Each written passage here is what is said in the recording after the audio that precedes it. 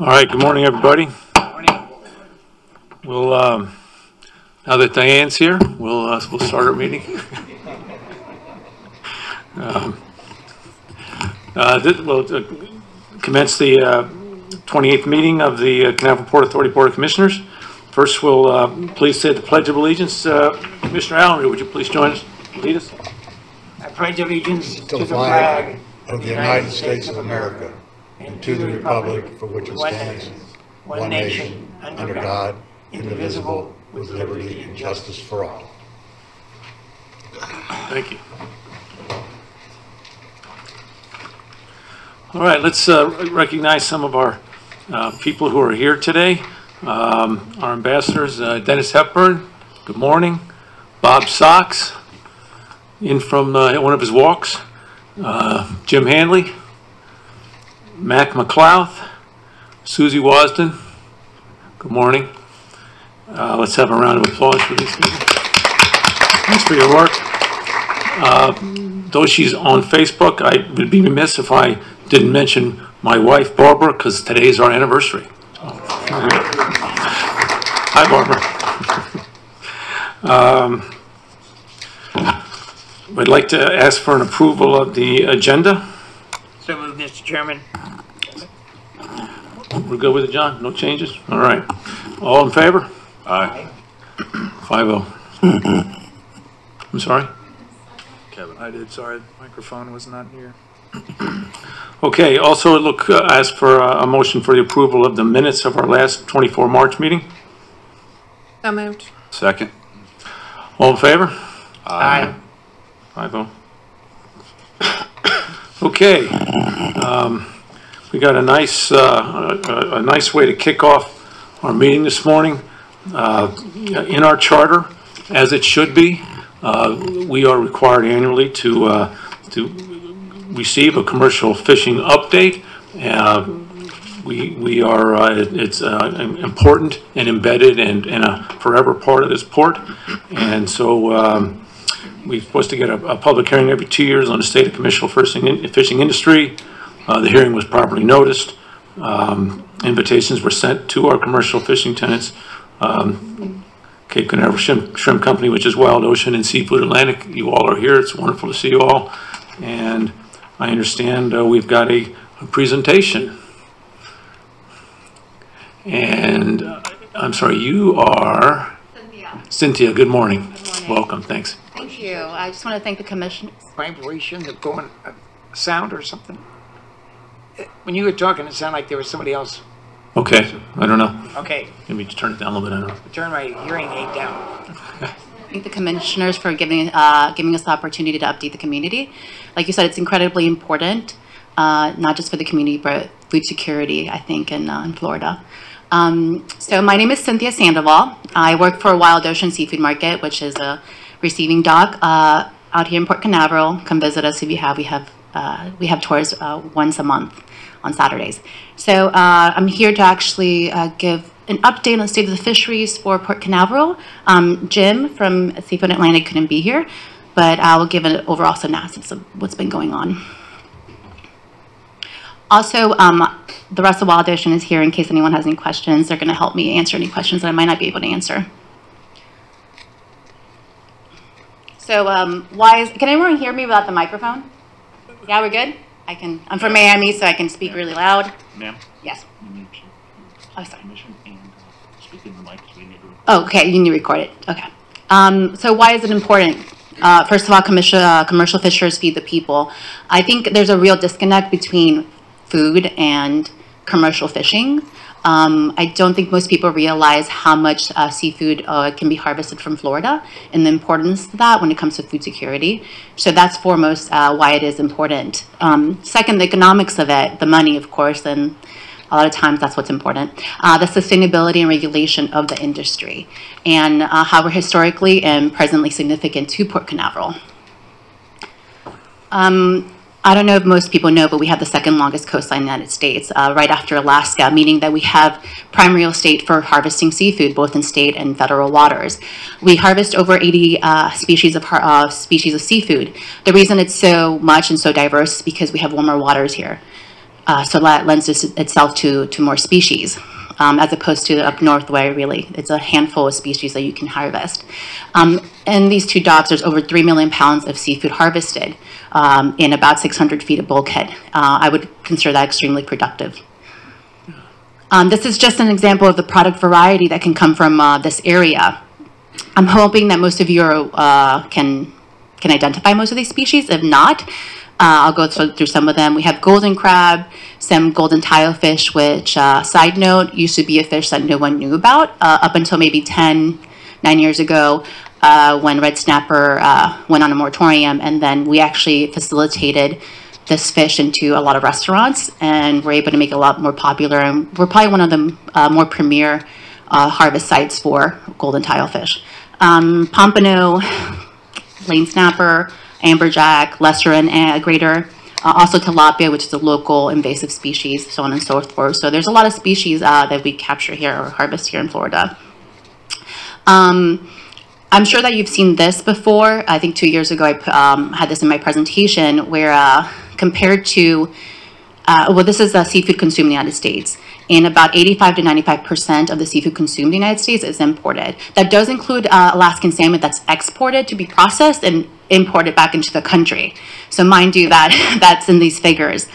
15 to 5% is domestic. I would like to think in Florida, the imports are a little lesser than that just because we have so much access, but it's pretty comparable. And I don't think anyone's saying that imports are bad.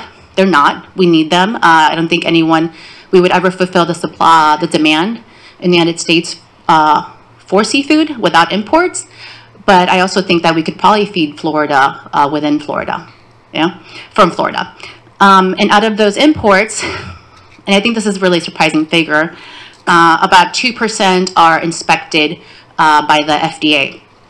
So I always like to say this in most of my presentations, is that if you ever go to the FDA website, there is a refusal list. So anything that's refused that's been inspected is on that list. And usually the top two industries of which refusals come from are seafood and cosmetics, always number 1 or 2. The reason for refusals are usually spoiled, mislabeled, or banned veterinary drugs are used. So it's just a plethora of reasons why. And why is this important? Once again, food security. There's a lot of regulation in play, not just permits for catching harvested seafood, but also the way that it's processed here in the United States, i.e., not using banned veterinary drugs, for example. So we'll move on to the economics of that. So I don't think most people know this, but in the top fishing ports for Florida in 2018, and mind you, these reports are about 2-3 years belated. That's how long it takes for them to gather information. We're actually in the top 10 fishing ports for Florida, and that includes West Florida and East Florida, so Gulf and Atlantic. Landing weight, 6th, landed value, 8th. Also, the top fishing ports for the South Atlantic, which include North Carolina, South Carolina, Georgia, and Florida, we are in the top 10 again. 7th and 10th in landed value. So there's a real true economic value in this port. Mind you, that's only 2 receiving docks, 600 feet of bulkhead. This is a great chart that I pulled from NOAA's economic reports. And this just shows you the amount of number of jobs that have they're associated with commercial harvesters and seafood dealers and processors. And this is without imports. There's plenty of seafood dealers and seafood dealers and processors in Florida that deal with imports, but this is specifically to the ones that don't deal with imports. So pretty significant. I don't know if everyone can see this. I should probably should have made this bigger, but this is also from that same report from NOAA Fisheries. And if you notice on the left, that's job impacts, about 86,000 in Florida. That does include, South Atlantic, sorry. That includes east coast of Florida, North Carolina, South Carolina, Georgia. And most of those jobs are coming from East Florida, which is more productive than the other areas. And also sales impact about almost $20 billion from the South Atlantic. And that leads us into sustainability and regulation. So there's really only one slide for this because this kind of tells you how much regulation there is in the industry. Before the Florida trip ticket application, let's say that I am a fisherman and I want to sell to Wild Ocean. I want to harvest grouper. I need a permit myself to be able to sell to Wild Ocean. Wild Ocean needs a dealer permit to be able to buy from me. I don't just choose from one permit. There's several permits depending on how much I want to harvest in each trip. So is it 200, 500, 1,000 pounds? And depending on that permit, that's the permit I have. The first 4 months of the year are closed off to catching grouper under 600 feet of water. So I have to take that into note also.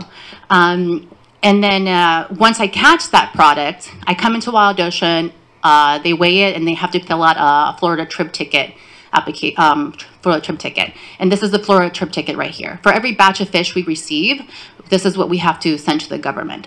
It goes over the start date of your fishing, the unload date, which could be different than your start date, the number of crew on your vessel name, of course, the type of trip. Is it commercial? Is it recreational? Is it charter? The county, the type of gear, the gear sets, the gear quantity, your license, of course, your vessel license, the area which it was fished in, because that's going to determine the regulation, state waters, federal waters, so on and so forth, the depth of which you fish, the time fished, the soak time, how long was your gear in the water for. This is particularly important to, let's say, blue crab, which some of the gear is in there for 1 to 2 days.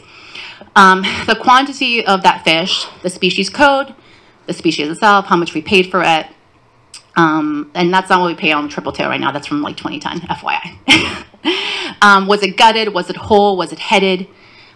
Did you sell it? Did you use it personally? Was it for research? Was it caught, seized by law enforcement? And then finally, this is sent to the states and the federal government at least once a week. So mind you, if you caught triple tail and cobia, this isn't just for both at the same time. It's actually, you have to list every species on this trip ticket. Did I catch cobia today and tomorrow? I'll catch it tomorrow. 2 different trip tickets. So pretty involved. And I know I didn't mention this in the first slide, but we will go over the COVID-19 effects. I think it's affected everyone, so it's pretty important to mention it. These 2 charts, infographics, come from the Fish and Fisheries Scientific Journal.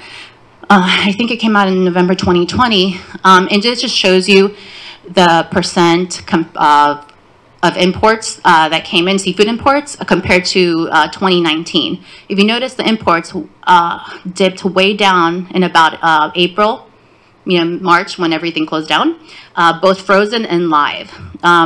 Luckily, frozen went up a bit because of demand from grocery stores, from people cooking at home. Live and fresh product, not so much. Same thing with exports. If you just see the dip, starts off in April. I thought this other chart was really interesting. So this is basically Google searches made by consumers. If you notice right there in April, seafood restaurant dipped way down. Seafood delivery up. Seafood recipes up. Sushi takeout up, and barbecue restaurant, it was used as a control. It dipped down also, anything having to do with the restaurant. And what that tells you is that the fishing industry, commercial fishing industry, lost a lot of their wholesale and restaurant accounts. Not just directly restaurant accounts, but also distributors that are buying for restaurants from us, let's say, to sell to restaurants. This is the percentage change in 2020 Southeast monthly landings revenue relative to 2019. This is landings, compared to 2019. Dipped way down, and that's due to demand, lower demand from restaurants particularly. It's kind of amazing, actually, when you look at it. And this kind of breaks it down to different species. The only species that isn't on here that I thought would be important to mention is shrimp. Since we personally, Wild Ocean does land a lot of shrimp, it's not on here for, I'm not sure why. NOAA just didn't add it. I think it was just a little too complicated. But that would probably shown a big difference too, a drop. Everything from migratory pelagics that include tunas, mackerels, mahis, things like that, to snapper, all dropped in landings because of demand. Some change in price that actually went up, or golden crab, for example, but most of it dipped way down because, you know, no one was fishing for anything. This is a survey. These are results from a survey that UF-IFAS Extension sent out to commercial fishing permit holders, and this is self-reported. So 94% of commercial fishing permit holders reported revenue loss. That's huge. Whether it was minuscule or large, they all, almost 100% reported a loss. About a 56% decrease in revenue, 28% reported reduction in employees. I'm sure a lot of businesses can say that. On average, commercial fishing permit holders reported operating at 44% of normal fishing. Now we're going to go to the reasons why. Well, they were instructed by not to fish by dealer and processors, i.e. us also. We just couldn't sustain that amount of supply, and other processors, I'm sure, couldn't either.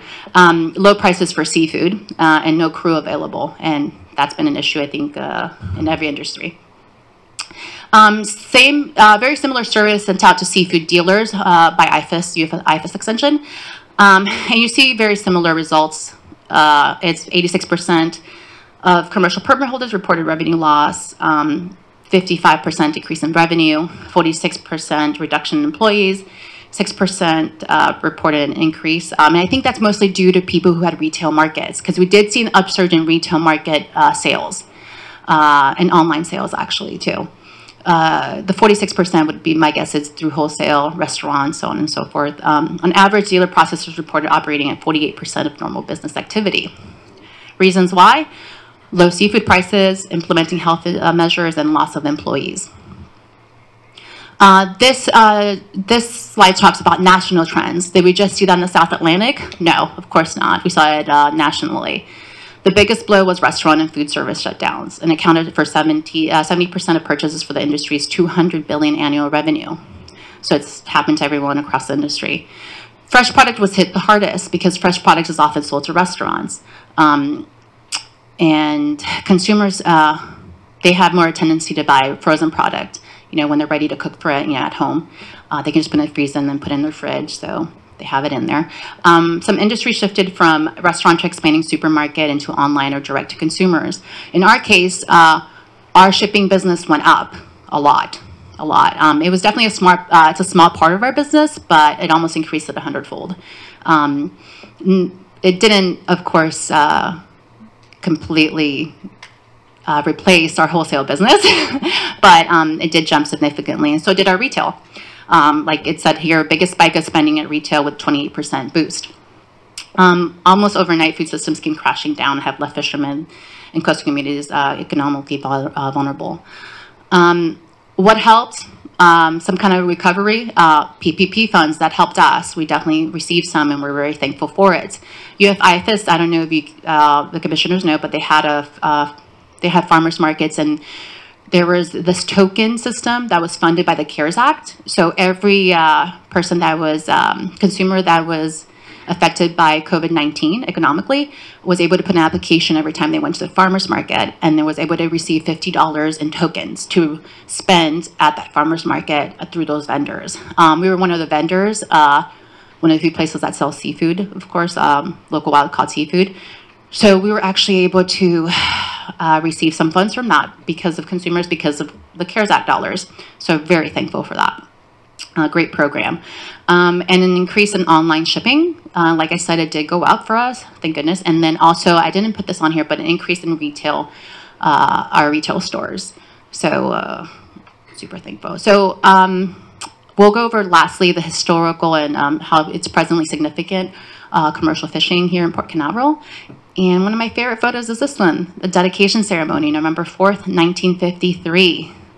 Look at that, all those people. It was great. And then if anyone was here back then, you would know that all of this area was really populated by fishermen, fishers, their families. People were loading, unloading. All this area was just shrimp boats, fishing boats, so on and so forth. So we're kind of lucky to still have at least 2 receiving docks here in Port Canaveral. This was in the early 70s, as you can tell by the haircuts and the outfits. Big hair. Just hanging out. And this is a little more current, maybe about 6-7 years ago. This is unloading a shrimp boat, rock shrimp. That's Josh right there. That's Sherry's son. This is also a generational business. So I think right now it's 2 generations of both families that own it, that their sons are working in the business. And this is a really great quote that I'm going to end with from Jessica Hathaway, which is the National Fisherman editor. Because even a fisherman who goes to sea alone would be lost without a port to call it home. And this is our home, and we're so grateful to have it, mostly because our business is a very rare business to find nowadays. Even if Florida is surrounded by water, very few fish houses left, especially those that are owned by generational owners or families. So we're very grateful to be here and part of the charter. And again, we thank you for the opportunity to update you on the state of the fisheries. Thank you. Any questions? Yes, please. Thank you very much. That's great. From someone who started his career in 1978, I was on a destroyer 100 miles off of Boston, bordering Russian fishing vessels. Okay, back in those days, the Russians fished off our coast and took all our fish. Yeah. So that was that was a lot of fun. Yeah. No, it wasn't. It's horrible. But my question would be: it seems like your stats for the COVID impact were bad, but now we're 4 months into this year. And I would ask how things are going now. I would expect an uptick given the openness of our state. Yes, no? Yes, and I think Gina and Mike or Sherry can answer more of that. We have seen an increase in business back with our wholesale, but I think during the pandemic, we also saw an increase in shrimp peddlers, meaning people who sell on the side of the road, who are selling to consumers. We saw an uptick in that. Some of our restaurant accounts have come back, but I'll have Gina talk to you about that. Thanks. She's correct. It has started moving forward, but with some of the restaurants, some of the restaurants we feed are smaller restaurants in Southeast Florida, Orlando, and some of those are limited still. They're limited in their seating. And so if they're only a restaurant that serves 10 tables a night, they're needing to turn all 10 of those 2 times. And so some of those places are still not back. Our restaurant business is still probably down 20 to 30%, but it is better. When this happened, we could look at our list and we had 3 fairly large restaurants, Dixie Crossroads being one of them. Guanabana's down in Jupiter is another one. And then 15th Street down in Fort Lauderdale. Those were the first 3 to come back, the first 3 to start ordering on a regular basis. But we do have high hopes that will be no more masks, everybody will be doing well this year, and it will keep going forward. But what was really interesting was to see the supply chain conflict, actually. Because we're like on that wholesale side that's supplying all the people who then either retail it or they give it to they send it to restaurants. And we're on that side versus the retail side, which then comes from another angle. And so you could just see the conflict. You could just see our supply chains didn't cross over anymore. So it was very hard for people to figure out how to take this product and what they could do with it.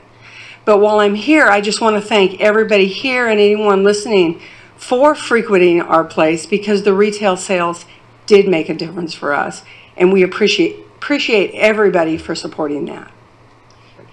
Thanks. I just want to add, because I do a lot of the shipping analysis, so the shipping is still going up. People are still buying from us, and we have a lot of returning customers from the shipping. Also, we compared some of the 2019 numbers to today, and our retail market, like Gina said, is significantly up. Absolutely. Another obvious question would be the cruise industry. I mean, there's got to be some supply. Do you supply any of that cruise business?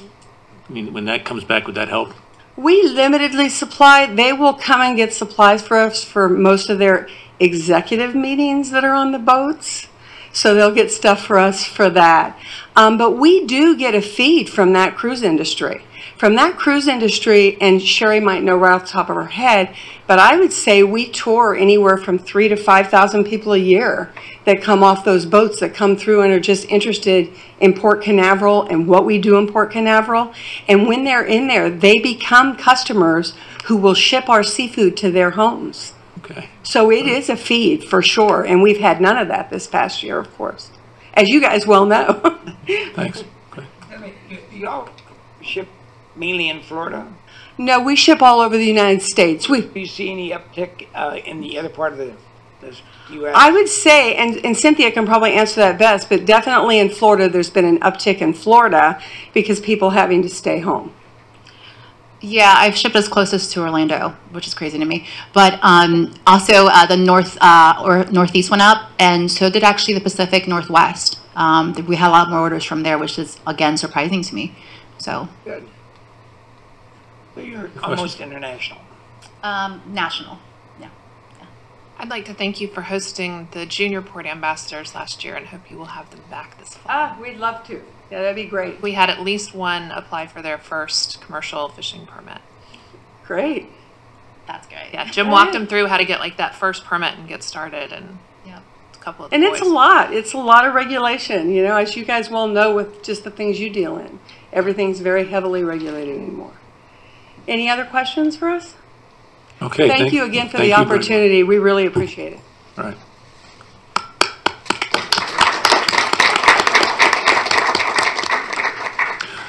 As well as part of this cycle, is there any public comment?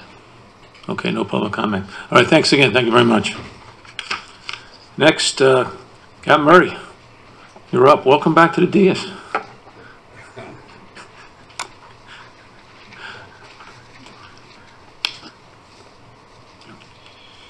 Good morning.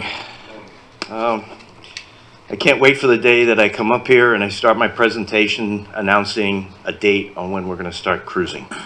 But today's not that day. I have that for us today. Pardon? I thought you told us that you were going to have that date today. Yeah, right. Oh, maybe I was dreaming or something. I don't know. There's a lot going on. I'm going to go through some slides. They're fairly high level. I welcome any questions in any of the detail because we've been totally immersed in our efforts to get cruising restarted from multiple angles in the last month, just since our last meeting. So please feel free to interrupt and ask questions at any point. So what has been going on in the last month? I'm going to start out 2 days after our last meeting. We had a very short announced visit by the governor who came in on Friday the 26th. He was accompanied by Attorney General Ashley Moody, Secretary of Transportation Kevin Thibault, Senators Wright and Mayfield from our district. All the major cruise line senior executives also participated, and it was a roundtable discussion for about 2.5 hours. And the governor spent some time with the individual cruise leaders ahead of time. Chairman was there at that point as well. I think, can't remember everybody that was there. I know some of you were able to make it. But it was a very well done session. We had it at Cruise Terminal 3. And basically the governor was planting his pole in the ground saying it's time to get our cruise business started again in Florida. And the reason the Attorney General was there was they were looking at all options available to move the needle. That worked fairly well. Then we had another announcement that I'll come back to in my next slide. The following week, the CDC issued their Phase 2A instructions on technical guidance on how to move forward. That was widely seen as another blockade in trying to get the business back moving again. I'll go through that in a minute and you'll understand why. So a week later, the Attorney General filed a lawsuit on April 8th against the CDC, U.S. Department of Health and Human Services, and the White House administration. Another development, just this past Thursday, Attorney General Moody filed an injunction on April 22nd for immediate relief from the CDC's conditional sale order. That was filed in the Middle District Federal Court in Tampa. It argues that CDC does not have the power to enforce long-term restrictions as an agency, not a regulatory body, and it calls for the CDC's order a violation. It calls the order a violation of the Administrative Procedure Act. Before you leave this page, John, just real quick, I want to just shout out to the staff who put that event on in a moment's notice with very senior people, and everything went great. tons of news people were there, et cetera, et cetera. The whole thing was a nice. The venue was great, and the logistics worked out fine. So we didn't have much time to put it together, but I will say that we had a great team effort. Everybody pitched in to get it done, and you can't ask for a better venue than Cruise Terminal 3. So on the cruise on the CDC side, the new phase of CDC's framework for conditional sailing was released on April 2nd. They tout 4 phases, but it's really 5 if you look at them. There's phase 1, then there's a 2A and a 2B, a phase 3, and a phase 4. Phase 1 was largely to conduct screening, testing of crew on board the ships, develop onboard lab capacity for testing symptomatic crew. All of it's related to the crews on the ships and to ensure that every vessel attains what they call a green status, which means it's been 30 days without a COVID or influenza-like illness reported on board. If they have that, the clock resets and they go back into a red status and work their way back to a green status over the next 30 days. So it's quite a cumbersome system. It's not every cruise ship is registered in the system. It's only those ships that have a plan to come to the United States. The list has gotten a little bit shorter, which I'll get onto in another couple of slides than what it was 2 months ago. We're now in phase 2A. Phase 2A was just released on April 2nd. This is implementing routine screening and testing of all crew, a plan for that. Also to develop port medical and housing agreements approved by port and local health authorities. And after agreements are approved, embark non-essential crew with testing and 14-day quarantine. One issue that a lot of folks don't realize is the cruise ships are, coming and going and out of the ports. We've got 2 that have been 3 at some points off of the Cape Canaveral that have been coming in on technical calls. But the way the CDC has this order in place right now, only essential crew are on these ships. They're operating with somewhere around 100 crew members to keep these big floating cities alive. So that is not what's going to be required when they start operating. Some of the ships that aren't in the U.S. Program with the CDC have more crew members on board. It's a lot to maintain these ships, and the restriction is the CDC restriction is trying to keep as few people on the ship as possible to limit any possible infection. What 2A does is it clears the pathway to start bringing crew members back. Now you think about a cruise ship, you've got Broadway shows, you've got ballets, you've got theater, you've got entertainment all over the ship. None of those people are on the ships right now. They've all been sent home for the last 12 to 14 months, and they all have to come back and train and learn the ship. And it's going to be a challenge getting started for all of the cruise lines. It's going to take time, but they can't bring those people back until we get through phase 2A. So we're 1 month into phase 2A now. We're working very, very closely with 4 of the 5 cruise lines. I think there's nothing here that's radical. It's not a legal document or anything we have to produce. It's a procedure, guidelines. We've taken the CDC passed out a checklist, and we've gone through the checklist with all of our cruise partners and decided who's doing what, and we're pretty much finished. What we are doing is the port side, and we're presenting that to the cruise lines this week and trying to work through this. But everyone's trying to work within these guidelines, but I can tell you that there's nothing easy about it, and there are a lot of parts of it that are creating worst case scenario exercises, for example, that are just taking a lot of time, and when you finish you realize that there's no worst case scenario that you can come up with that's going to create a crisis in our port. So I'll leave it at that. Phase 2B, that's when they start bringing the passengers back and run simulated trials. Keep in mind, when I reported all this on the CDC guidelines way back in November, I guess was the first time that these rules are out, the lines all have to run simulated, 1 or more simulated voyages with non-revenue passengers on board, prove that they can operate without a COVID breakout, and then they can proceed with passengers when they finally get to phase 4. Just to put a timeline on this, we started phase 1 on November 1st, basically, of last year. Phase 2 just started in April 2nd. so 5 months in phase 1. So if you apply some similar formula to the rest of it, it's not going to happen anytime soon, especially given some of the timelines between crude-only sailings and passenger sailings. There's minimum timelines in there, 30 days for one component, 60 days for another. So it's a tough act to follow, but we're doing it. I realize these are just bullet points, but none of this administration is pushing vaccines so hard, but there's nothing on here that actually contemplates the fact that millions of Americans are now vaccinated. Am I reading that right? Yeah, you're reading it correctly. I'm going to jump to the next slide, though, because Okay, sorry. for the first time, the CSO framework talks about vaccines. But, we put the slide up here on the right because that came from the CDC, what you can safely do once you've been fully vaccinated. And it's pretty free to start moving around and do things. But with this new framework came out, this is the first time that we've had any feedback from the CDC addressing vaccines. They recommend that all port personnel, cruise passengers, and crew get a COVID-19 vaccine. They did not mandate it, they recommended it. Port employers should encourage employees who interact with cruise ships to get a vaccine.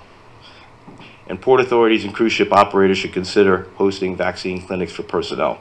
For those of you that don't know, Lester Bullock called me a month or so ago, and they ran a clinic down at Victory Cruise Line. He was getting his employees all vaccinated. We had about 53 of our port employees and family members and all down there, and were vaccinated as well. So we had that clinic, and that was quite successful. With the new CDC guidelines, we're going to host another clinic on May 12th. We're going to do it at Cruise Terminal 1. Parish Health is going to sponsor the vaccines for us, and our goal and intent is to reach the maritime community, our cruising community, the longshoremen. I've already spoken with Coach Callum out here to see how many of our porters we can get down. Anybody that hasn't been vaccinated yet that's going to be instrumental in getting our cruise business going, we're going to try and get them down. Uber drivers, Lyft drivers, shuttle buses, anybody that's going to be in contact with the cruise passenger community, we want them to come down. So we're hopeful that we'll have a good turnout. It's as you all know, it's getting harder and harder to expend the vaccine supply. So we're hopeful that we can at least get some of the folks that haven't participated yet, that are involved in our industry, to come down and participate. So with that, and if anyone has any specific questions on the CDC orders, I'm happy to answer them. I could talk for hours, as you know, after our pre-briefs. It's a lot of data, and it's hard to consolidate it into a short presentation. So just where are we in Port Canaveral right now? We've got Carnival, Disney, MSC, Royal Caribbean sailings are all canceled through June. Norwegian Cruise Line sailings are canceled through August of 21.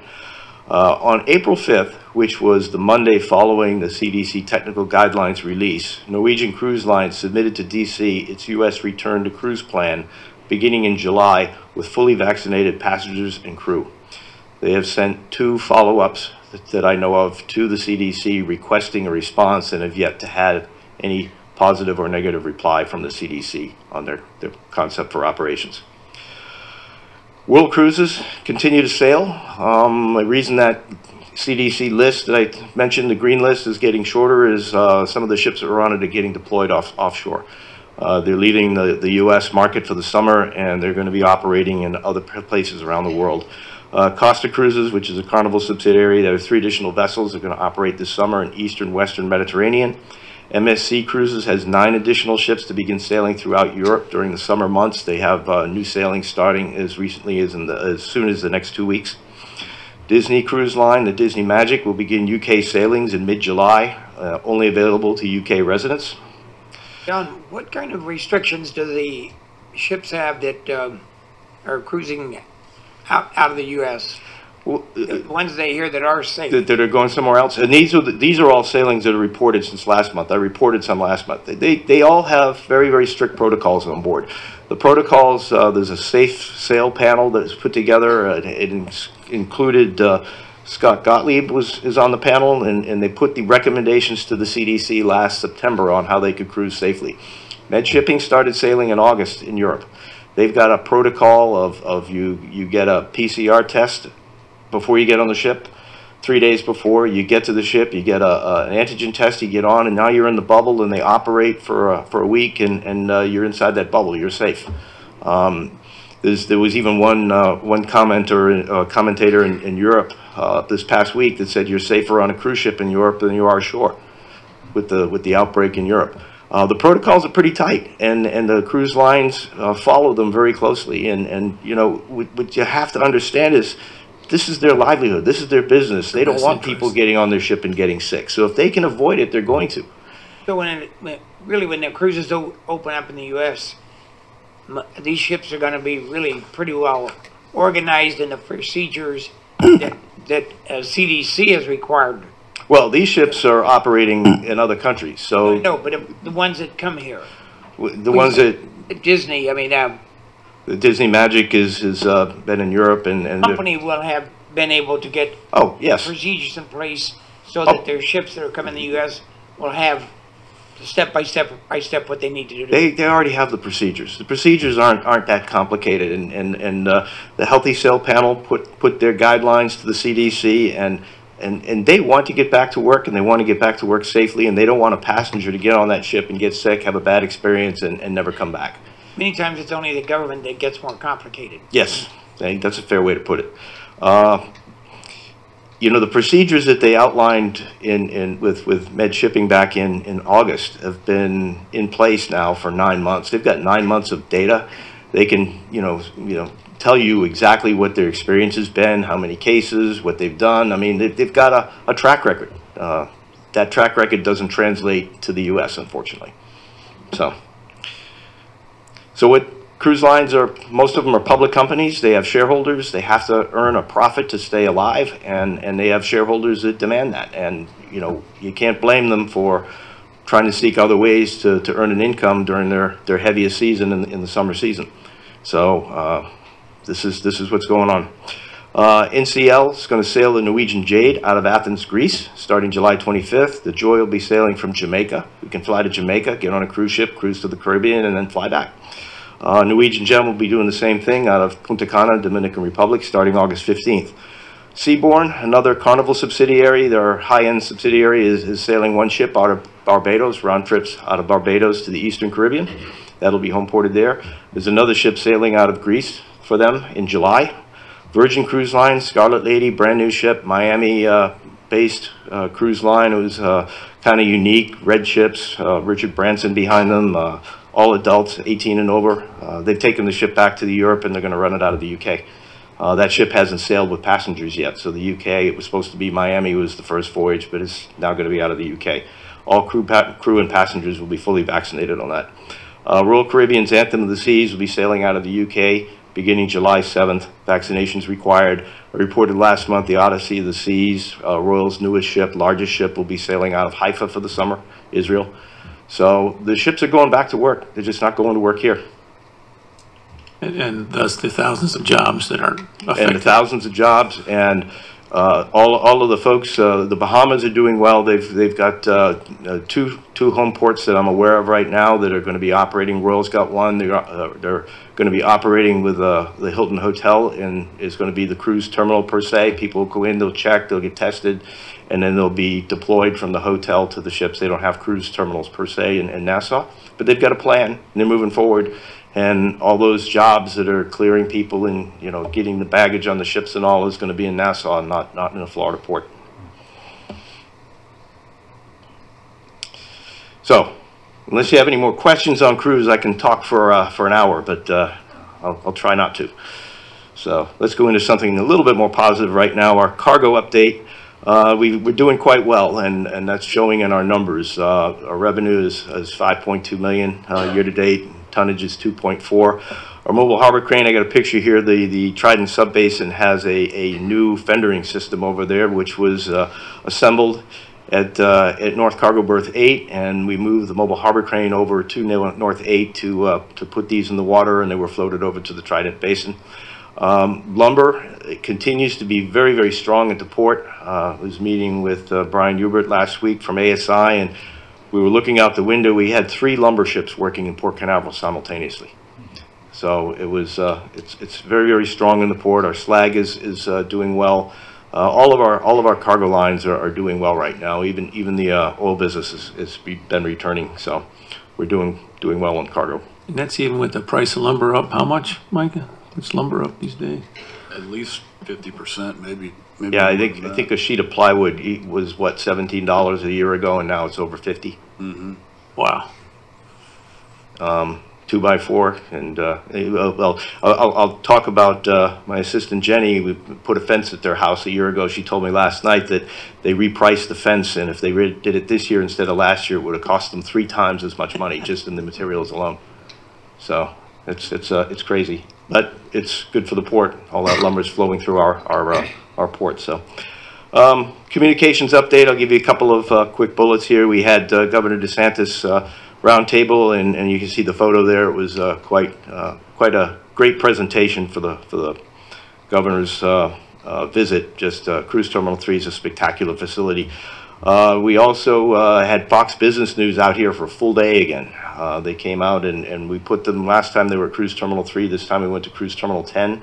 And Ashley Webster, who's one of their reporters that's here in Florida now, normally from New York, came out and spent 10 hours at the terminal. So we got a lot of firsthand coverage in the national media.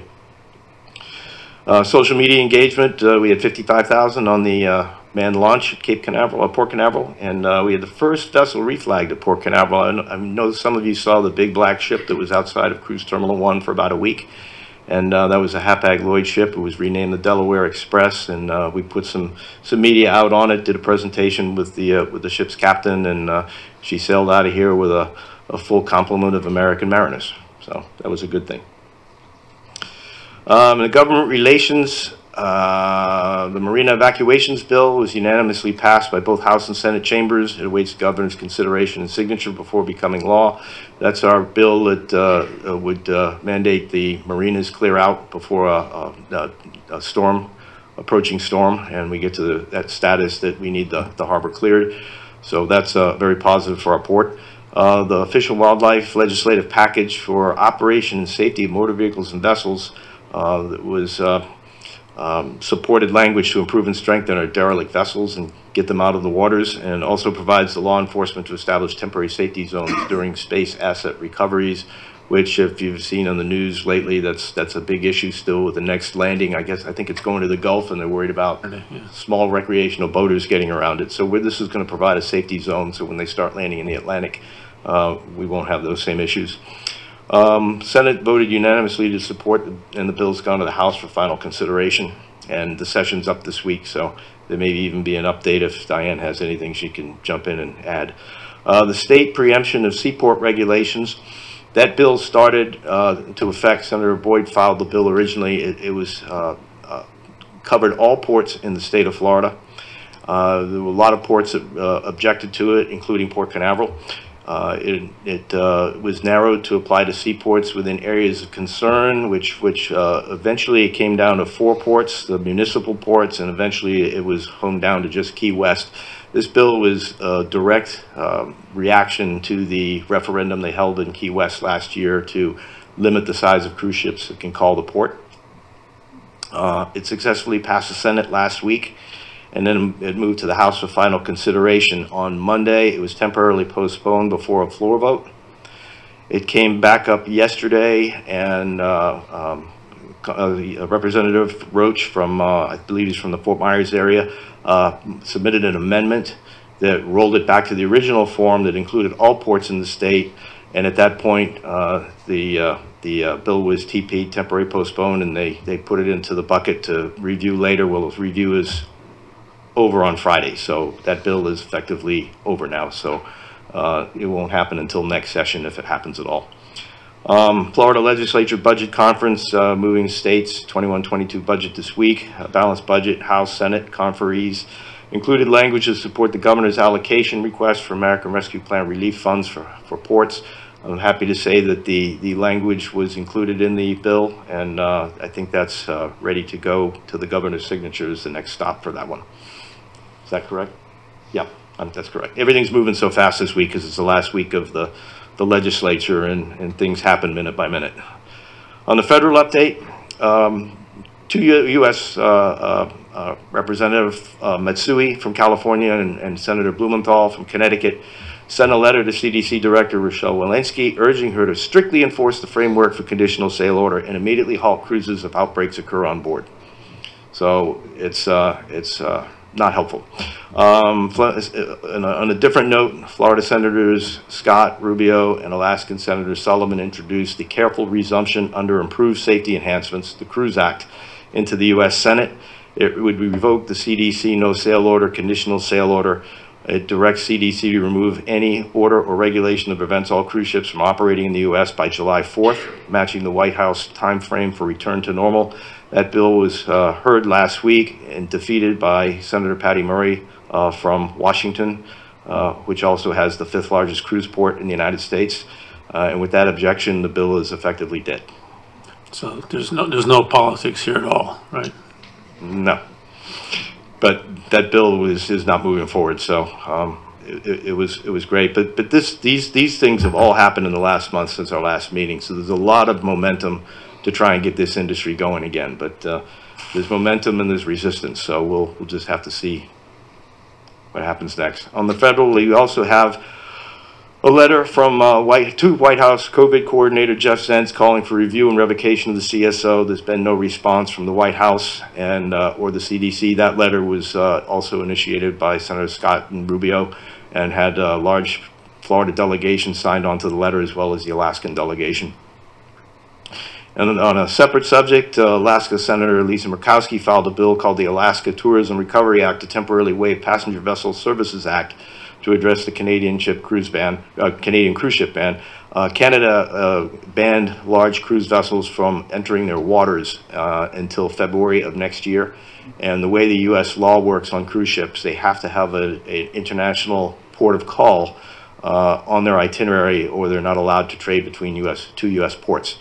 So the ships that normally would sail out of Seattle on an Alaskan cruise would always make a stop in a Canadian port, either outbound or inbound, to fulfill that requirement. If you can't go to Canada, you can't sail from Seattle to Alaska under the law, so they were looking for a 1-year waiver. It really doesn't matter if you can't sail out of Seattle anyway. So, but that was an attempt, and you know, at this point, the Alaskan season is almost over, because even getting ships started in August, it's generally by the end of September, all the ships that sail to Alaska are coming back to their southern destinations. There's a companion bill filed in the House by Alaska Representative Don Young. Neither bill has progressed in either chamber, and probably won't. Florida and Alaska senators and House members issued a letter to White House COVID coordinator Zients to review the CSO and provide answers as to when and how CDC's prohibition on cruises will end. That remains unanswered. Recreation. Okay, good news. Tent camping is resuming. We've opened up, extended the hours at Jetty Park. We've brought back some of our colleagues that weren't able to stay with us last year. We brought them back, and they're working, and I'm happy that we can bring folks back. Jetty Park is doing well. You've seen our numbers on recreation, and it justifies bringing our folks back. So we're excited. We're returning to the pre-COVID operating status. Special events, I don't know the list, but we had the open season for submissions on special events in the future. We're trying to get everything up and running. We've had a few requests, like on Thunder of the Beach, that initially we had some restrictions on. We're opening things up and getting things back to normal. We have a few details that we're still trying to iron out. The cruise terminals, we haven't opened them up for events yet, just because of the staffing issues and cleaning issues, and it's a little bit more complicated, so we're trying to do as much as we can with outside for the foreseeable future. But hopefully we'll get our core business back running soon, and we can start opening those terminals back up for events. On the engineering update, I'm going to let Bill talk for a minute, because I'm getting kind of hoarse. So.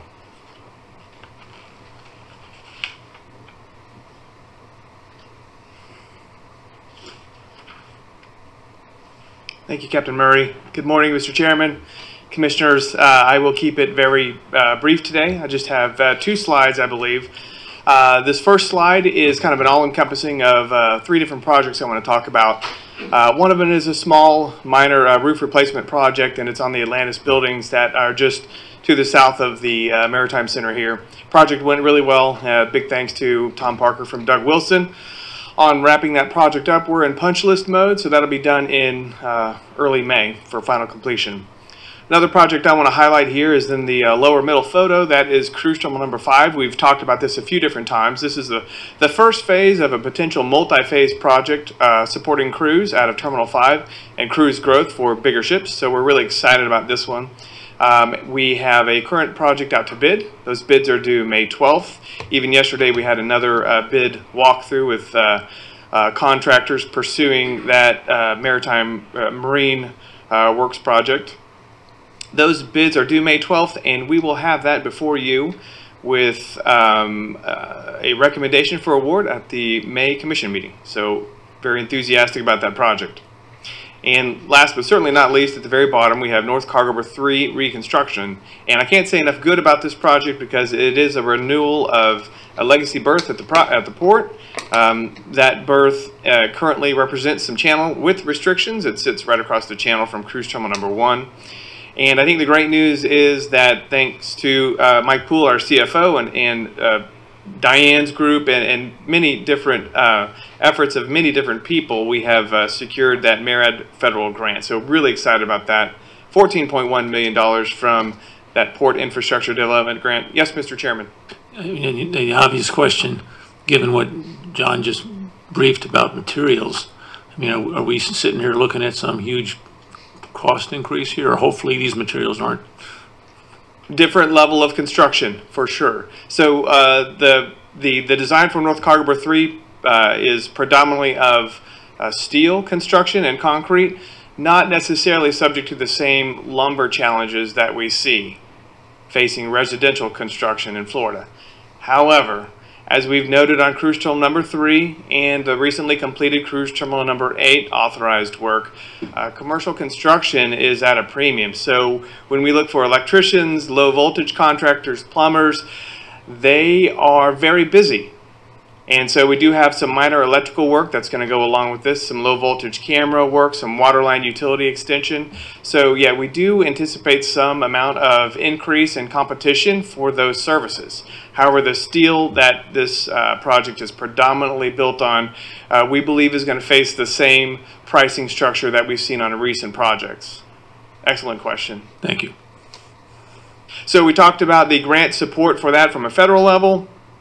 Also from the state level, we have another large grant of 14.1, and Mr. Poole has pursued other miscellaneous grants from Florida DOT. Our capital outlay on that projected $37 million project is going to be in the range of about $1 to $3 million. So it's a great success for our team, and certainly we're really excited about what that means for our cargo business, future opportunities on the north side. And so we will bid that July, August. Bids will be due in September for award at that September commission meeting, and it's programmed to start October 1st, the start of FY22. This is the only slide I have pertaining to the currently authorized work at Cruise Terminal number 8. This is the passenger boarding bridge from Adelte, and just a great note here is we were able to successfully test this bridge on 3 different ship call days, and these were just for crew operations from Disney Cruise Line, no passenger operations obviously, but it was a great opportunity for us to get out ahead of project completion on this gangway. The marine side work, the land side work, those are in punch list mode. So those are on the very verge of final completion. And I just want to thank the PCL Hurd team on the land side, the Rush Marine Company on the marine side, my team, Tom, Patrick, and Veronica, for efforts well done. Very high quality work has gone into that project. And of course, it's always a pleasure to work with our partner, Disney Cruise Line, on that project. So passenger boarding bridge is nearing completion, and I say this as we look forward to a return of cruising when that happens. Cruise Terminal 8 passenger boarding bridge, along with all of the other passenger boarding bridges we have around the port, will be somewhat recommissioned as we do another round of final testing for ship sensors, tide sensors and whatnot that are now equipped on these modern passenger boarding bridges. So looking forward to that challenge. That's my brief today, so please feel free to ask any questions. Good. All right, thank you very much. Thank you. Thank you. All right. I've got one last slide, and it doesn't have any words on it, so I'm going to have to do a little reading. So I'll put my glasses on. So it's going to be a surprise to some people in the community and you board. The board has all been briefed, but our colleague Robert Giangrossostami, also known as Bobby G, has Canaveral's Port Authority's Vice President of Cruise Business Development, has made the decision to step down from his position and retire from the CPA effective May 3rd. That's next Monday. Bobby G and the cruise and travel tourism industry are perhaps one and the same. He's well known in the port business, the global cruise industry at large, and a longtime friend to many in the cruise and travel and tourism trade. Although he's been at Canaveral for a mere 20 years, his legacy spans more than 3 decades of transportation, cruise, and tourism career experience. During his tenure at our port, Bobby's been instrumental in expanding the number of cruise lines and ships at our port, both home ported and port of call vessels. He fostered critical relationships with many of the world's major cruise lines and has developed close friendships from the C-suite down all around the world. Bobby has been active in many industry organizations, including the Cruise Line International Association, Florida Caribbean Cruise Association, Visit Florida, and Space Coast Florida Tourism, helping to make Port Canaveral one of the best known and most preferred cruise ports in the world. Bobby's request, he prefers to begin this new chapter quietly and without fanfare, and we will honor that, but we had to do this today. David German, who's been working, former harbor master for Port Canaveral, who's been with the port for almost 20 years, has been working side by side with Bobby for the last 3.5 years in the planning, development of cruise operations, marketing, and customer service. David will lead our cruise business development team following Bobby's retirement and carry Bobby's legacy into the next generation. Bobby is a unique character. He's a friend to many, many people here. He'll be missed. Thanks. Thanks for that, John. I just want to add, put that slide back up just for a second. We all know a lot of people, but we would go to a trade show and there's only one person in the world that could pull off that top left corner, wearing the red carnival hat. He could pull it off. Yeah. and it's been a real pleasure to have him aboard here, and he's going to be sorely missed. Anybody else? Okay, thank you very much. All right, thanks. We'll miss him. Yeah.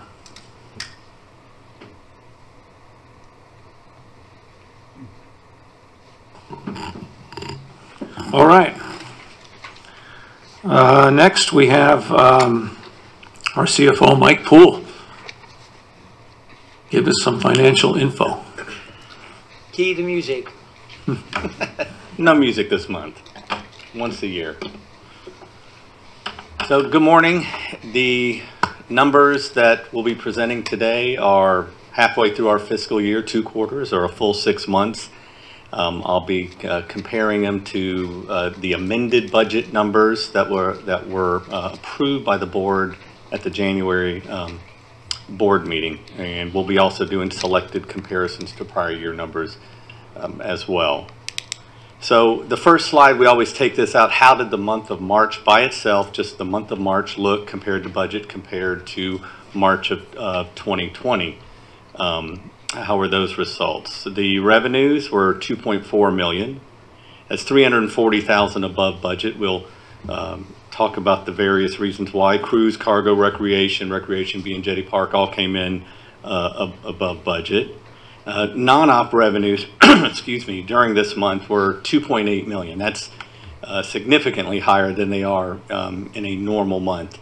And the reason for that is the sale of the logistics center generated over $2 million in a gain on the sale of the asset. We report that as a below-the-line non-operating revenue. Also in that number, we got a rebate check of over $300,000 from Florida Power and Light related to Cruise Terminal 3 energy efficiency improvements that we put there. Expenses, $1.5 million lower. So March of this year, $2.7 million. If you compare it to March of a year ago, $4.2 million. So we're still seeing the benefits of those expense side reductions. That $2.7 million on operating expenses are $255,000 or 9% below budget. The overall operating revenues of $13.1 million are $737,000 above budget. Cruise revenues at $1.3 million are $58,000, or it's right on budget.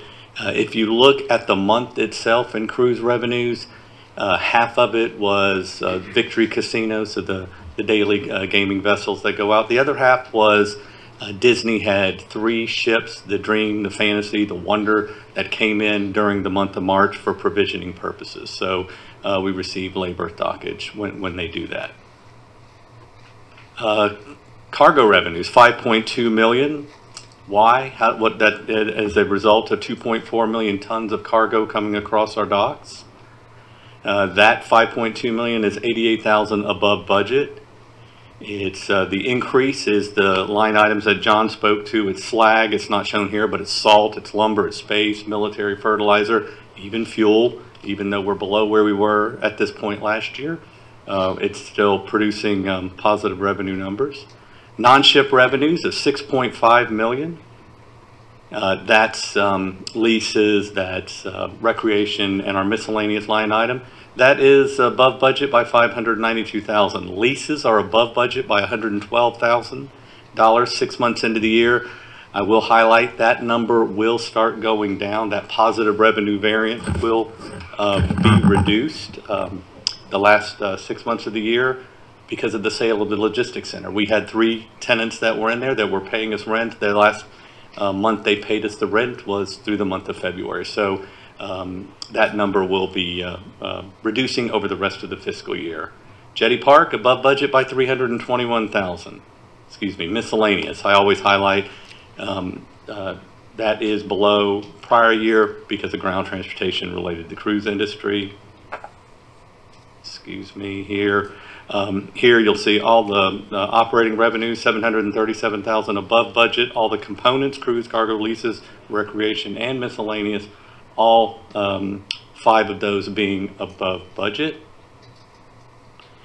Revenues of $13.1 million are 6% overall budget. Expenses, now moving over to the expense side of the house, the 14 departments that you see there are at or below budget. That $17.4 million in operating expenses is 5.9% below budget. That in dollars, that's $1.1 million, as you see, 18.5 versus 17.4. That 5.9% reduction. Why?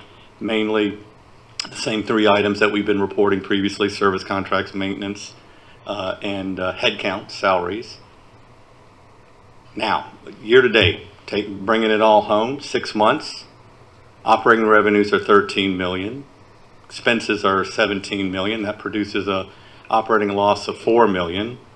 When you combine the interest expense related to our debt of $6 million, that produces a net position appropriation that's required of $10.6 million to give us a balanced budget. Depreciation, $22 million.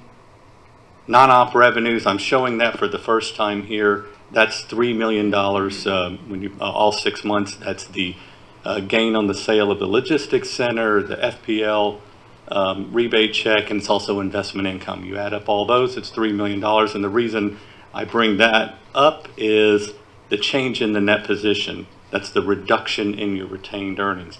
Normally, that's been dollar for dollar the same amount as depreciation. It's not, it's $3 million below that because of the non-op revenues. So that's helping to offset the reduction in the net position due to depreciation in a positive way by $3 million. That's it. Any questions on that, or on the income statement, on the balance sheet, on the other reports that we have in the package? Commissioner Hadaway? I was going to ask you to give us the Cliff's Notes version of your 2 agenda items. They're sort of a procedural thing, but just to address those now while you're up here. Absolutely. and they kind of do go hand in hand with each other. So our debt service, our debt payments that we make, totaling approximately $28 million, we make them twice a year. We make them on December 1, we make it on June 1. One of the items that you have before you, it's item 2A, It's continuing the process of defeasing our regularly scheduled debt service payments. We did that 2 other times previously. We did it on June 1, we've done it on December 1, and these are funds that are budgeted. We have the cash on hand. We're just paying it off, these payments a month early, putting it into an irrevocable trust account with an escrow agent. The reason being it helps us in achieving and maintaining compliance with our bond covenants, the rate covenants. The second item, 2B, is asking the board to amend our bond resolution. Right now, our bond resolution that the board has approved and we implement or issue with any debt that we have, bonds, bank loans, addresses, it's a covenant that we make with the borrowers. And it addresses many things, and as my write-up says, it talks about any reserve requirements, any additional debt you want to issue in the future, limitations that it puts on there.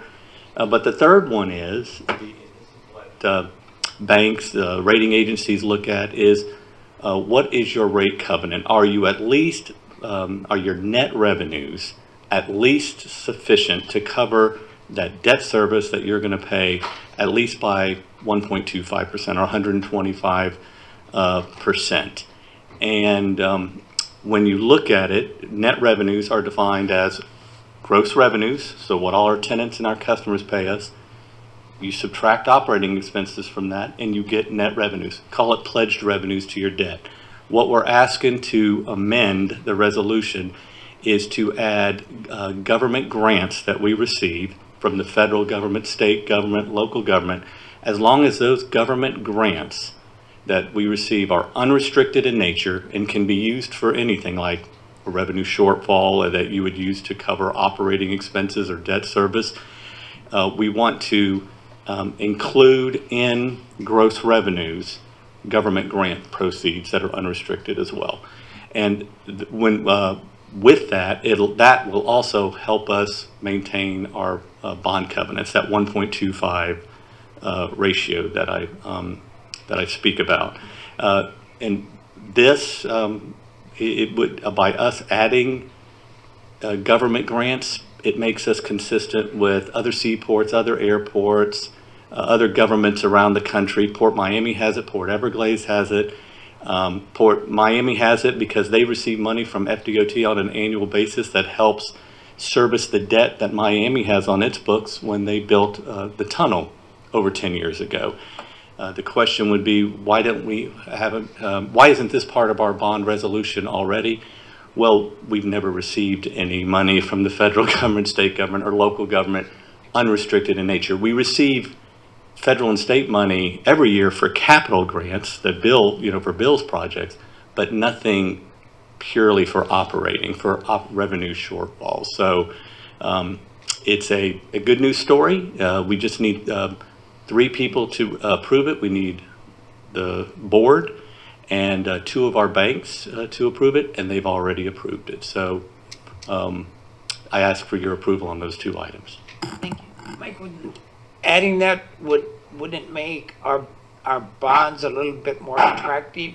Because the figures that are used to sell the bonds would appear to me to be a little bit higher, and therefore maybe result in a little bit less interest that have to be paid. But yes,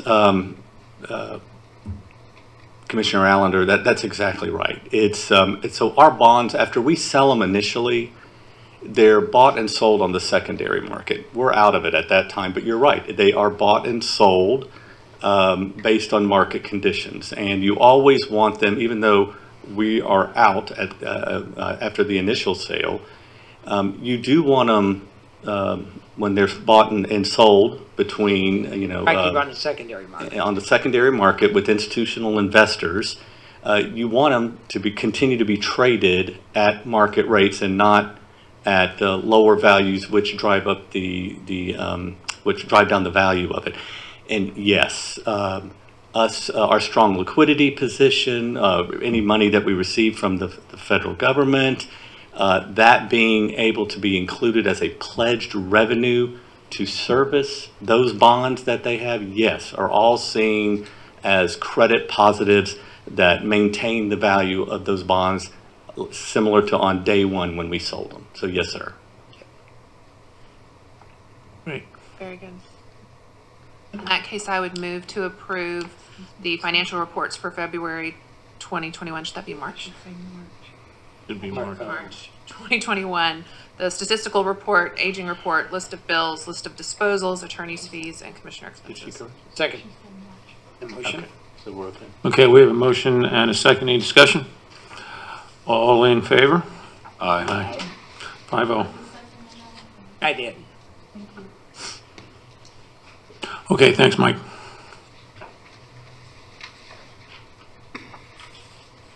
Okay, we're going to shift into our consent agenda. And is there any public comment on the consent agenda? There's none. Thank you. Okay, we'll ask to anybody who wants to pull in. Commissioner Lloyd. I have none. Commissioner Allinger. I have none. Okay, any others? 3A. 3A. Mr. Mark? 1A and 5A. Okay, 3A, 5A, and 1A. Okay, I'm going to add 4A. So we've got, I'd like to get a motion. Well, Mr. Chairman, let me back up just a second, since we're going to have the report on human resources 3A. How about if we just, I'm going to pull 3B. Yeah, that sounds fine. That way we get a full report on human relations, and Right. Donna from Human Relations can give us that. Okay, so with that, look, I'm asking for approval of consent agenda items 1B, 2A, and 2B. So move, Mr. Chairman. Second? All in favor? Aye. 5-0. Okay, let's get some little discussion here on some of these items. Let's start with 1A. For the same reason, as previously, because I've provided some legal services on behalf of Doug Wilson Enterprises, I'm going to abstain from voting on that matter. Okay, so that's that. Does anyone have any questions or discussions on the item? I'll move to approve. Second? All in favor? Aye. So it's 4-0, approve. You're off the hook, Bill. Well, 4 with 1 extension. Yeah, 4-0 and 1 abstention. All right, moving on to, let's go 3A and 3B. Question? For 3A,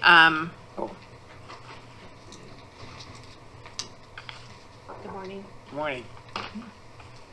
I know we are quickly coming up on 12 months of our first round of layoffs, and most of the changes proposed here are to allow employees that we bring back to have their sick leave reinstated. That's correct. Do I understand that correctly? I also know that we have a lot of employers are having trouble hiring, and in an effort both to take care of our former employees and also to be able to recruit them back, I'd like to consider maybe making that 18 months. If we don't bring them back in July, if it is November before Cruz comes back, can we give ourselves some flexibility just during this year in this emergency period? I'm not saying a forever policy, but maybe make that 18 months for employees laid off in 21 and 22. So our policy is 12 months, and also by the CBA, it's 12 months. So we would have to alter the policy to 18 months, and then we would have to go to the union and speak to them about altering the CBA as well. Is that something that the staff would want to consider looking at, or is that something the staff would want to consider? I believe It's so. something we can consider, and if we have the flexibility to do that, then that's, if you give us the flexibility, we'll take care of our people. I think it's a policy that we've got written. It's in the contract with the union. So as long as we have the board's approval to be flexible, I think we can handle it Yes, absolutely. on our own. no further action beyond this document. As long as we have, I'm sorry, Go ahead. as long as we have the board's approval. Of this policy that you presented. Correct. It would be both time off and layoff. Right. Right. I'm good with that. So should I move to amend? Yes, please. All right, I'd like to move to amend the two proposed policies, Policy 2014-01 HR 05, and Policy 2014-0025 HR 06, to include that for any employee laid off during the calendar years 2020 or 2021 who is subsequently recalled within 18 months of the layoff date will have the accrued sick balance at the time of layoff added to the employee's sick leave balance upon return from layoff. And I think that mirrors the language you currently have, but just Yes, gives it an does. emergency It provision. does. And I don't think we have to do anything with the CBA because this is our discretion. Correct. Yeah. Wait a minute. Correct. Yes, you do. We do? You do. Okay, we'll deal with it. So we'll speak with the union. Okay, thank you, Harold.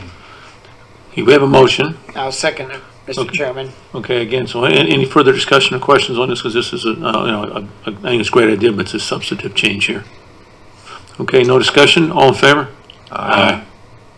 Very Okay, you good. have your board approval? Thank you. And B? Just a brief overview of 3B. Okay.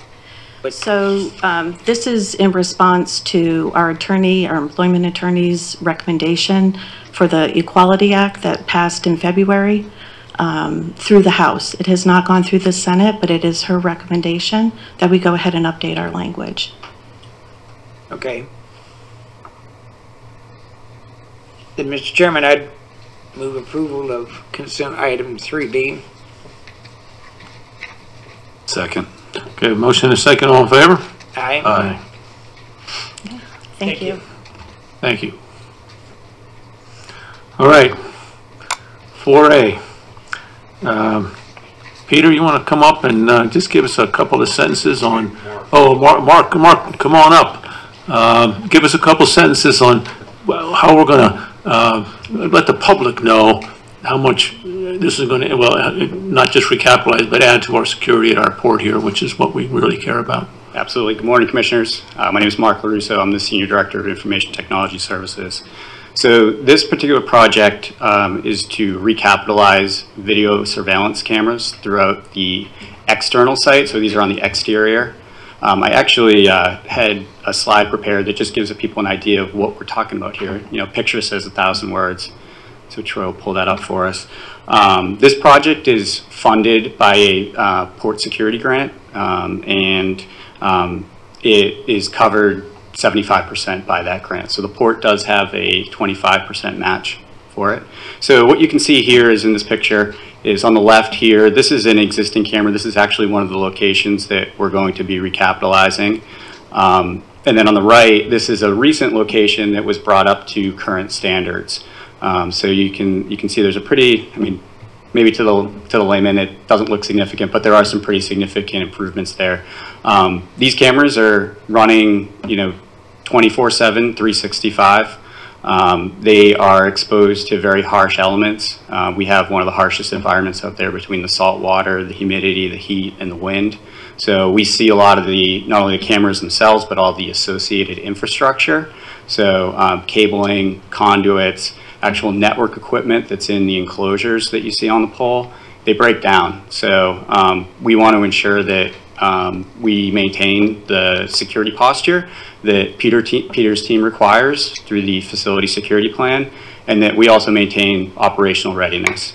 So there's a second slide here too. It shows you let me move that down. Oh, I'm struggling here. There we go. All right, so this shows one of the enclosures that have all of our communications in it. So again, on the left, that's current, and then to the right, this is the current standard, and there's some pretty significant improvements there to be able to deliver network to these cameras. And again, Mark, the picture on the left, the before, how long has that been up? so that was up. Oh, the cameras and everything. Yeah, so we actually funded that through, it was the 2013 Port Security Grant. Okay. So we're talking anywhere from 5 to 7 years now. So these cameras are well beyond their useful life. We had to defer this project due to COVID. We had planned to do this project last year. So we had to, make some changes there. But yeah, so, between, again, the elements and also, they're no longer under warranty with manufacturer. We no longer get software updates. So they also, over time, can pose a cybersecurity risk for us as well. It was a good call, though, getting this one next to the slag and salt mines. Yes, sir. It's probably going to be one of the worst ones. That's a good picture. That was good. Okay, that's all my questions. I'll go and move to accept consent agenda item 4A. I'll second. More discussion?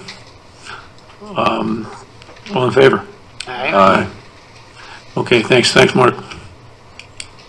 Okay, 5A. Pull that. Yes, I just briefly wanted to share that I had the opportunity to tour this company's frozen food processing facility here at the port. Really impressive, and I just wanted to point out this is a positive trend in us being able to successfully, and our port partners, work on improving non-cruise revenue. It's really impressive operation, and they're bringing additional employees, so I think it's all good news. Good call, absolutely. Yeah. Yep, thanks. Yep, so great job. I'd like to move to approve that item. Second. All in favor? Aye. Okay, great, thanks. All right, good job on the consent here. I've got two public comments.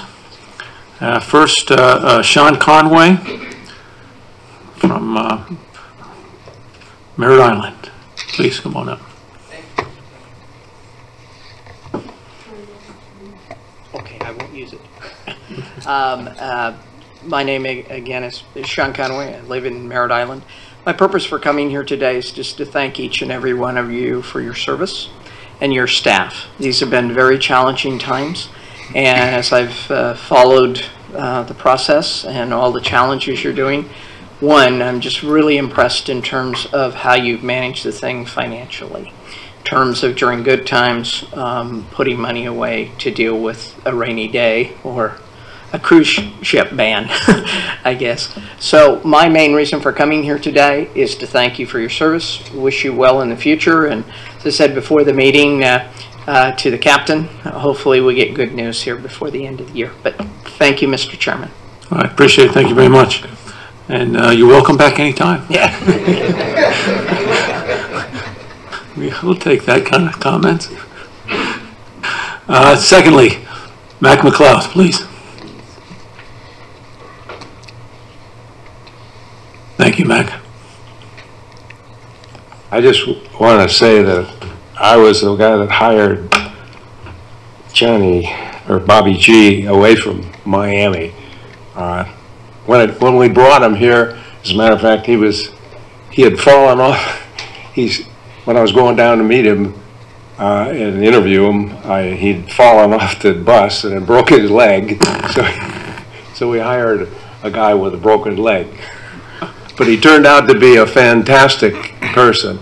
I would say that Bobby G was the single person that was most responsible for the growth of we had already started cruising, but I'll tell you what, Bobby G was a great man. I'm sorry that he's leaving Port Canaveral, because he was a super guy, and he as John said, he was responsible for so many solutions to our growth problem in the cruise industry. And I too commend you people for hanging in there on this. It appears that the CDC wants to punish the Florida and maybe Texas and everybody else, but it is a very sad situation.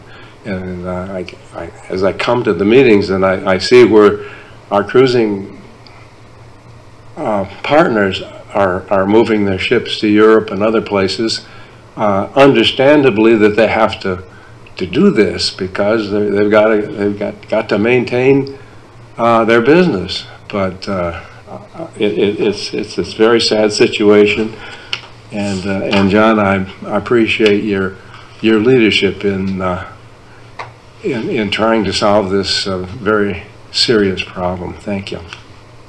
Thank you very much, Matt. Appreciate those words. Okay, got to our commissioner report spot. Commissioner Lloyd. I have none. Thank you. Mr. Elner. I have none, Mr. Chairman. Dalloway. I have none. I have none. Oh, guys, excuse me. I do. Sorry about this. No, I'm not. Just quickly, we've got some events coming up that were not talked about earlier. Tomorrow night is the Canal Report Ministries Annual Gala. I can guarantee you tickets are still available. Anybody who wants to go, there's a bunch of us going, and it's their annual show and fundraiser, and like all of us, they're working hard to keep their heads above water and to do their service. So that's tomorrow night. The Propeller Club on the first week on Wednesday in next week in March. This month is Education Month. They celebrate their particularly all the efforts that's done with the Rockledge High. You know, there's literally over 100 students involved in their maritime program there, and Propeller Club, they're the backbone behind that. And a lot of you out here as part of the port team supports that, and so that meeting is an education meeting. And final event, it's before our next meeting, 11th of May is the annual Ed Lanny Day. Okay, Ed's turning 96 on that day, so let's remember that. Okay, and I know he's watching right now, and we're talking about you, Ed. All right. Two other items. I had a chance to update the Brevard County League of Cities. I gave an update of all our stuff, all the mayors, and they picked up a bunch of the cities picked up the flag to help letter write, get crews back, that sort of thing. So that's appreciated of our fellow cities here supporting us in that. And finally, last Friday, I was at the 45th Space Wing's annual update of the wing, and we got to make a point here. A couple of years ago, when General Wayne Monteith gave it this pitch, it was a race to 48 or something, right? It was race to get the whole our region ready for one launch a week. Okay, and we haven't quite got there. But I can tell you, last Friday, just a quick point. I mean, General Stephen Purdy's there, and they're talking in the real near future. We're talking 2 a day. Okay, I mean they're gearing up. Air Force, NASA, commercial space, and all of us. We're gearing up toward a 2 a day launch. Can you imagine that? Well, it's coming, folks. And I'll talk about it again. I'm going to leave on an exciting, positive note. That's just wonderful for our region. It's wonderful for our nation, and we're going to be right in the middle of the whole thing. So, on that note, that's good news. And we'll go ahead and adjourn. Our next meeting is May 26th, 9 a.m. And thank you very much, everybody.